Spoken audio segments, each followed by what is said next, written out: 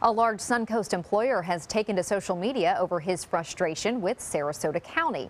The Evie's restaurant chain owner says he's having to reduce the number of workers at the new Osprey location due to county interference. ABC 7's Ray Collins joins us with both sides of this story. Ray. Haley, the Evie's chain moved to the waterfront at Spanish Point earlier this year in Sarasota County, and they say so far it hasn't been easy.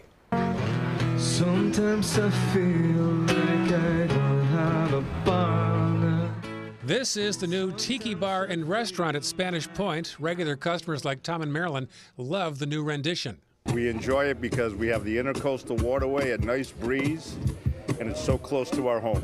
But don't let this easy breezy appearance fool you. Behind the scenes, the owner is frustrated. It just seems like we keep running into too many roadblocks at this location. We caught up with Evie's owner, Mike Evanoff, at his relatively new location on Main Street in downtown Sarasota. Evanoff says the county has been cracking down on everything from different zoning in different parts of the parking lot to too many seats. The old owner had 200 seats there. We tried to do what the old owner had, and then we got slammed down with the 100 seats.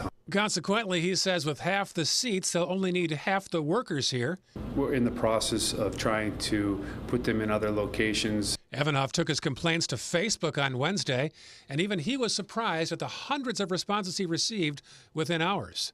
But he's not backing down. A lot of violations keep being thrown at us. We reached out to Sarasota County Commissioner Charles Hines, who covers the Osprey area, and he says he didn't have time to talk to us today. The county spokesman also wouldn't speak on camera, but did release the following statement. At this time, Sarasota County Code Enforcement staff is following up on a citizen complaint and working with the business owners and their representatives to ensure there are no violations. Regular customers like Marilyn and Tom hope things get worked out.